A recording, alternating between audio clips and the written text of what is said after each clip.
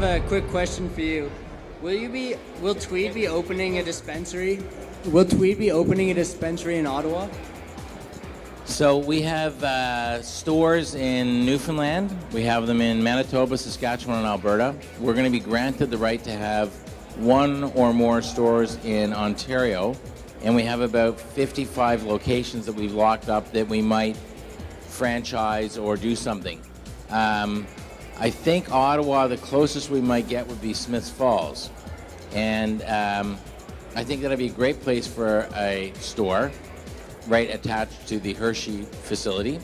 And we had a lot of media there today, and we said there used to be 300,000 to 400,000 people who came for a tour every year. We want to get them back because they would come through and they would have a tour. Maybe they'd stop for lunch, and then they would, you know, still after the tour be hungry, and they buy about $10 of broken chocolate bars per person. That was the average. And so the only problem we're having is we're trying to figure out what broken cannabis is.